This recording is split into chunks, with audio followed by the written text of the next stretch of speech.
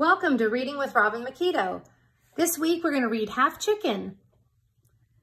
It's lesson 24 in the Journey series. The target skill is cause and effect, and the genre is folktale. The essential question is, why are some stories told over and over again? Have you ever seen a weather vane? Do you know why there is a little rooster at one end spinning around to let us know which way the wind is blowing? Well, I'll tell you. It's an old story that my grandmother once told me. And before that, her grandmother told it to her. It goes like this. A long time ago, on a Mexican ranch, a mother hen was sitting on her eggs. One by one, the baby chicks began to hatch, leaving their empty shells behind. 1, 2, 3, 4, 12 chicks had hatched, but the last egg still had not cracked open. The hen did not know what to do. The chicks were running here and there, and she could not chase after them because she was still sitting on the last egg. Finally, there was a tiny sound. The baby chick was pecking at its egg from the inside. The hen quickly helped it break open the shell, and at last, the 13th chick came out into the world. Yet, this was no ordinary chick. He had only one wing, only one leg, only one eye, and only half as many feathers as the other chicks. It was not long before everyone at the ranch knew that a very special chick had been born. The ducks told the turkeys told the pigeons told the swallows, and the swallows flew over the fields, spreading the news to the cows grazing peacefully with their calves, the fierce bulls, and the swift horses. Soon the hen was surrounded by animals who wanted to see the strange chick. One of the ducks said, "But he only has one wing." And one of the turkeys added, "Why, he's only a half chicken." From then on, everyone called him Half Chicken.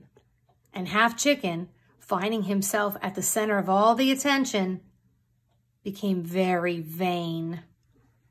One day, he overheard the swallows, who traveled a great deal, talking about him. Not even at the court of the Viceroy in Mexico City is there anyone so unique. Then Half Chicken decided that it was time for him to leave the ranch.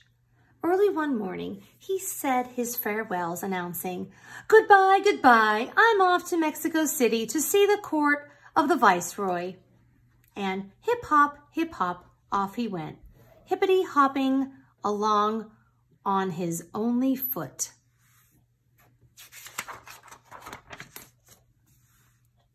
Half Chicken had not walked very far when he found a stream whose waters were blocked by some branches. "Good morning, Half Chicken. Would you please move the branches that are blocking my way?" asked the stream. Half Chicken moved the branches aside, but when the stream suggested that he stay a while and take a swim, he answered, "I have no time to lose.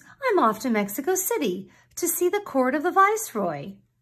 And hip-hop, off he went, hippity-hopping along on his only foot. A little while later, Half Chicken found a small fire burning between some rocks. The fire was almost out.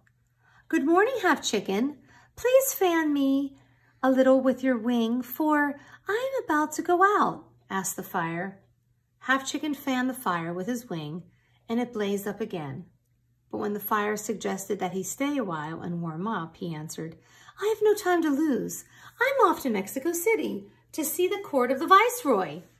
And hip-hop, off he went, hippity-hopping along on his only foot. After he had walked a little farther, Half Chicken found the wind tangled in some bushes. "Good morning, Half Chicken. Would you please untangle me so that I may go on my way?" asked the wind.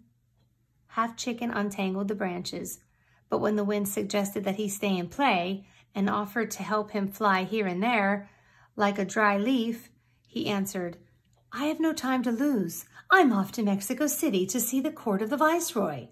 And hip hop, off he went, hippity-hopping along on his only foot. At last he reached Mexico City. Half Chicken crossed the enormous Great Plaza. He passed the stalls laden with meat, fish, vegetables, fruit, cheese, and honey. He passed the Parian, the market where all kinds of beautiful goods were sold. Finally, he reached the gate of the Viceroy's palace.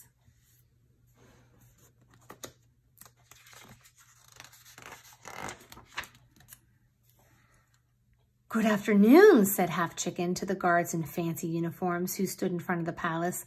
"I've come to see the Viceroy." One of the guards began to laugh. The other one said, "You'd better go in around the back and through the kitchen." So Half Chicken went, hip hop, around the palace and to the kitchen door. The cook who saw him said, "What luck! This chicken is just what I need to make soup for the viceroy." And he threw Half Chicken into a kettle of water that was sitting on the fire. When Half Chicken felt how hot the water was, he said, "Oh, fire, help! Help me! Please don't burn me!" The fire answered, "You helped me when I needed help. Now it's my turn to help you." And the water, "Ask the water to jump on me and put me out."